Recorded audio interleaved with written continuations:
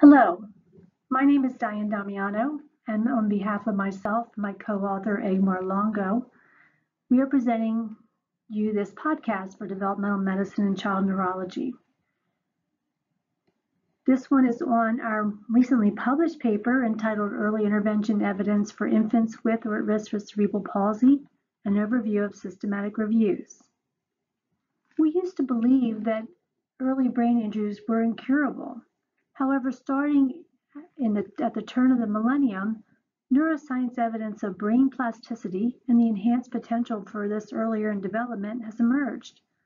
The even more amazing evidence from animal studies showing recovery of brain injuries and the associated behavioral deficits from very early intervention has led to renewed hope for similar possibilities for infants with brain injuries such as cerebral palsy.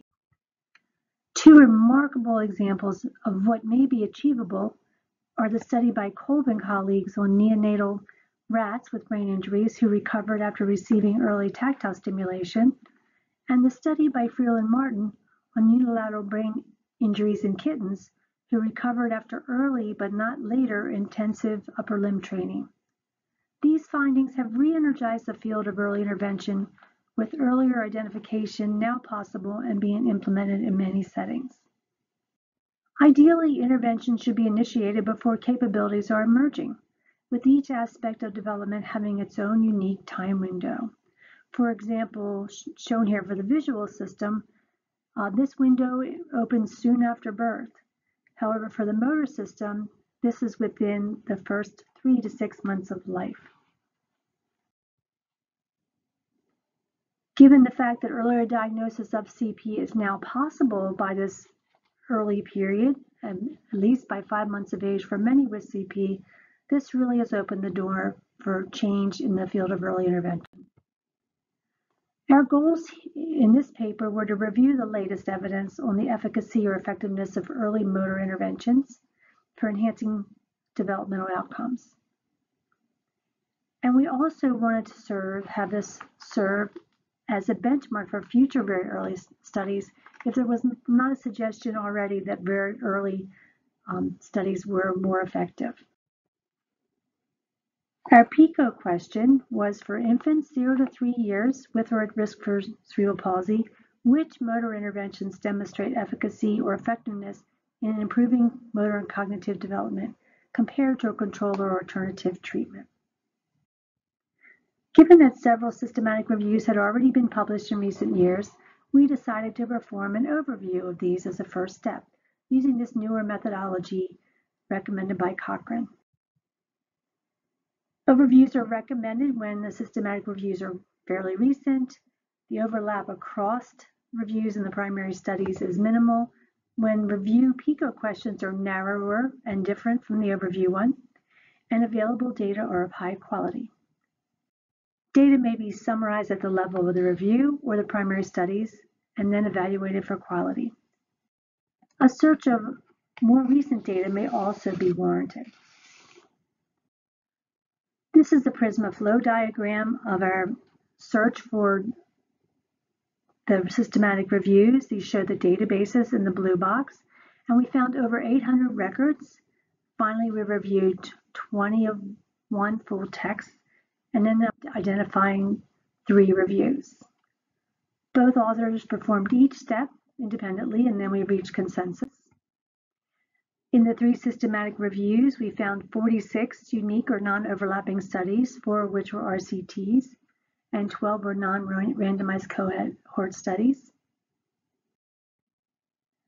The most recent review was from 2017, so we also searched for RCTs from 2015 to 2020 using the same databases and criteria and identified 6 new studies. And finally, 22 studies or 10 RCTs and 12 non-randomized cohort studies were reviewed in 858 total patients. The evaluation of data quality then followed. First, at the level of the systematic reviews, we used a measurement tool for systematic reviews that's been revised, or the AMSTAR2. The bold letters indicate the critical elements that determine the overall rating. And you can see that 2 of these were only partly addressed, as indicated in yellow by the reviews, with the fact that the search was only in English literature considered a significant limitation. Then we reviewed the quality of the RCTs using the Risk of Bias tool, or ROB2, recommended by Cochrane, which revealed multiple bias risks in all but the Morgan RCT. The risk of bias for their non-randomized trials was reported within the reviews themselves, again revealing considerable risks in most studies.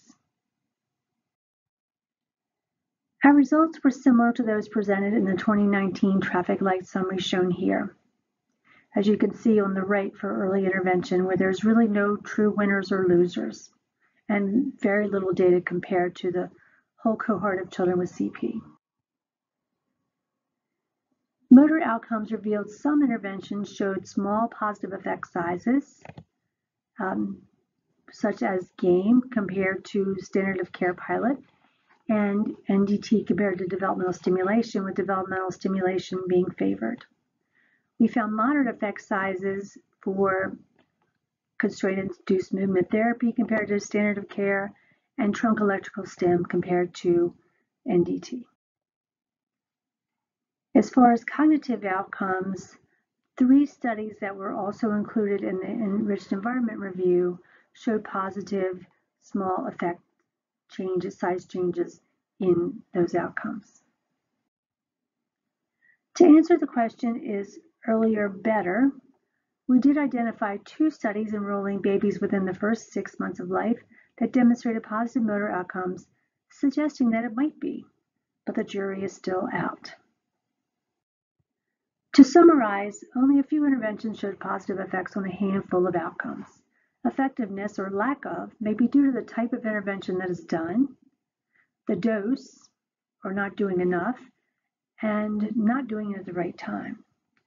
From this review, we can generally conclude that interventions that were active and presented intensive motor challenges in stimulating environments were more likely to be effective.